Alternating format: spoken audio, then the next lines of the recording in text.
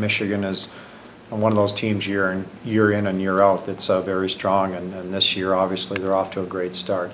I think it'll be great to go to Yost for our players. It's a great environment there to play in as a player. So we're looking forward to going down there and competing in two hard-fought games.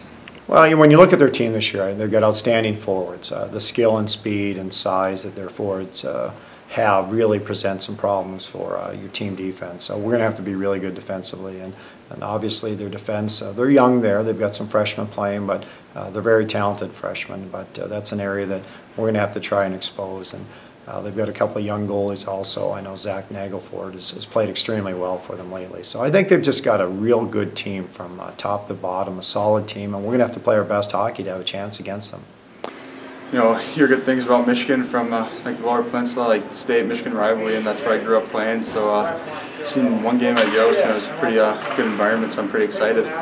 I feel like I'm still, adjusting after, I said, kind of like a freak accident like that, Friday I was a little weary, just coming back, a little nervous, throughout the first period, I think, and then the nerves kind of settled down a bit. But I feel like I'm getting better. You can always get better in practice and in games, and just got to go from there. Everyone's excited. I mean, it's a big school. It's going to be a great arena to play in. Everyone's excited. I'm excited as well to experience it. And I know we're going down there for a reason. It's a business trip. I mean, we just got to be playing solid D like we have been. Obviously on the road, got to have solid goaltending, so that's another key factor. But yeah, we just got to make sure we're working hard in the D zone, and the rest will fall into place.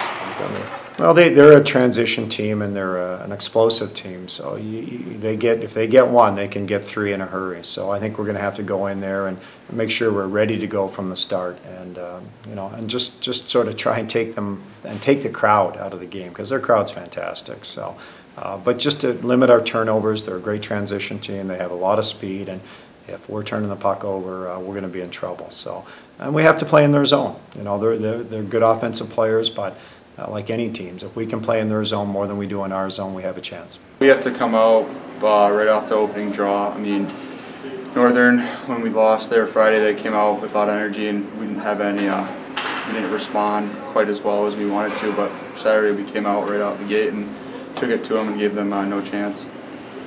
One of the reasons I wanted to schedule the games is to give our fans, and our alumni in Lower Michigan, Lower Southeast Michigan, a chance to come out and see the team play. We don't have an opportunity to play there very often, so other than GLI. So, oh yeah, we'll have some fans there, and they'll be loud, and I'm sure we'll hear them.